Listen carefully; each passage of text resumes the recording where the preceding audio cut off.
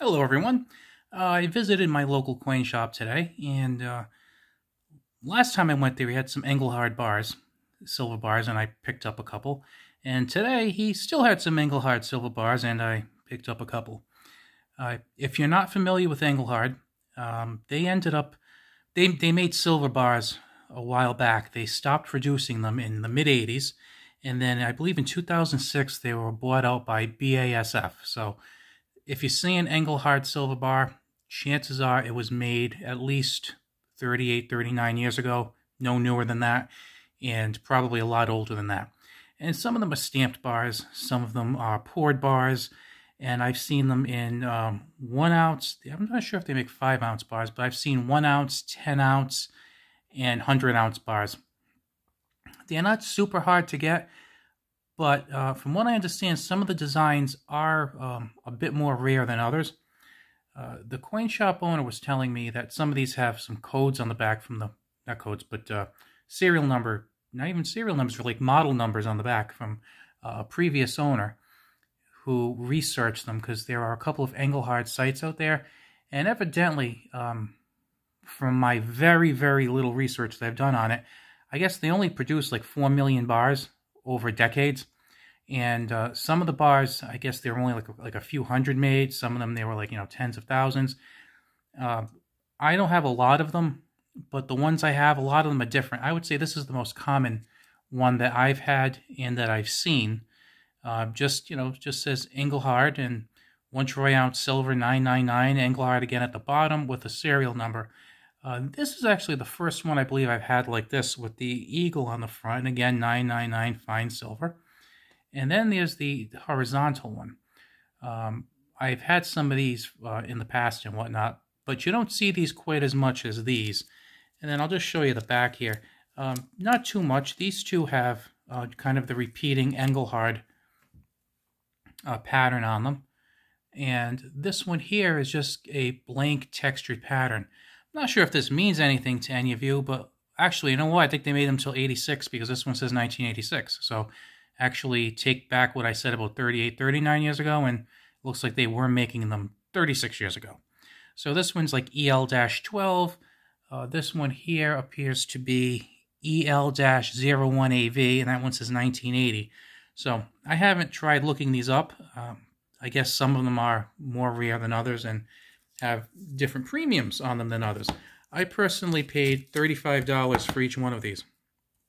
Now, some of you are probably thinking, oh, Engelhard bars are cool. Love Engelhard bars. And some of you are probably thinking I'm a bit crazy for buying Engelhard bars because they are higher premium. I can see both sides. I personally like Engelhard bars. Now, silver, as of today, is $23 an ounce. These cost me $35. So that's probably a 50-55% premium, which is a lot of money if you're buying just plain old regular generic silver. But these aren't plain old regular generic silver.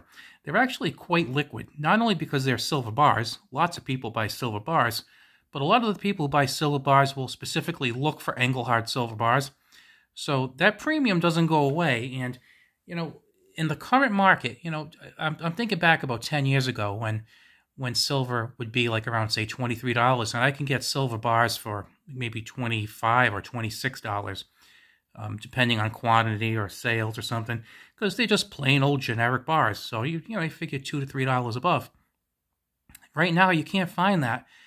You'd actually be hard pressed to find a generic silver bar for less than like $31 right now. So if you buy some generic silver 1 ounce bar right now, it's going to cost you at least $31. I paid $35 for these. I only paid $4 more. Now, I like them. I like having the Engelhard bars. If they were like $50, wouldn't have bought them. $45, wouldn't have bought them. Maybe $37, $38. Yeah, I think I probably would have still bought them. But for $35, to me, that's a no-brainer, because if you're buying the generics, they're almost the same price. And, most people who buy silver, they'll prefer the Engelhard over the other ones, and there's quite a few people who will pay more. Just wanted to kind of put these on your radar and just kind of show you all the different styles there are and whatnot. And the other nice thing is that they're all serial numbered and whatnot. I would love to get a 10-ounce bar at some point. They have some nice 10-ounce poured and some 10-ounce stamped. Problem is, when I see them for sale, there's usually there's just kind of a high premium, and it's like a 50% premium, just like these have, which in the grand scheme of things is really the same thing I'm paying now. Problem is, usually when I buy these, I'm not walking into the store with, hundreds and hundreds of dollars. I'm walking in with like maybe $100, $150. So for example, these 3 bars at $35 cost me $105. If he had a 10-ounce bar there, might be worth $230 scrap value, but it probably would be about $3 1/4 for that bar.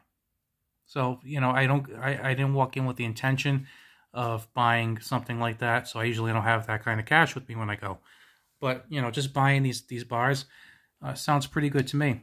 We actually had a discussion last week, and I think he thought I was a little crazy because we were talking about Silver Eagles. And as you probably know, a lot of places are getting $37, $38 a piece for just run-of-the-mill common date Silver Eagles. And I told him, I said, he's actually cheaper, though. He charges about $31, $32 a piece for the Silver Eagles. And I told him, I said, I'm not buying them until those premiums come down. So it's kind of ridiculous. And he was telling me how demand is still really good for them. I told him I'd rather have the Engelhard bars. I think he thought I was a little crazy. He's a fan of these too, but I think he would prefer the Eagles. And I would just rather have the Engelhards. Especially, like I said, the poured bars. If you get a chance to check out some of the Engelhard poured bars, they're really cool. And, if you don't want to pay that extra premium, I totally get it. Because if you really want to build up and get as much silver as you can, and you have, let's say you have $310. Well, for $310, you can get, 10 $31 1-ounce bars. That's great. You get 10 ounces for $310. Now with these, with $35 an ounce, you're only going to walk out with, 8 ounces and then like another $30. You won't even have enough to buy 9. If you had 215, then you could, 315, then you could buy 9 of them. So I understand it if your goal is to maximize as much silver for the dollar you spend.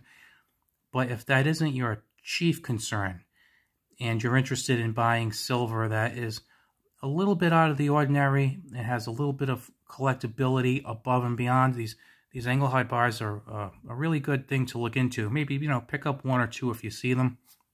You'll probably do better I find, you'll do better at local coin shops and coin shows, because I've noticed that they're about $35 at my coin shop. Occasionally you get some styles and conditions for like $32, $33, but $35 is the most popular price I've seen.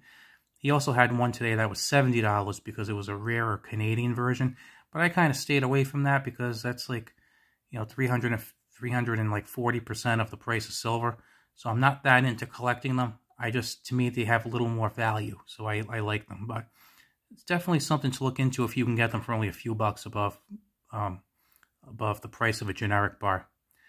Alrighty, guys. Have a good one, and I just need a favor from you. If you enjoy silver videos in general, gold videos, coin videos, can you please hit the like button? Just like to see what people are thinking. Have a good one.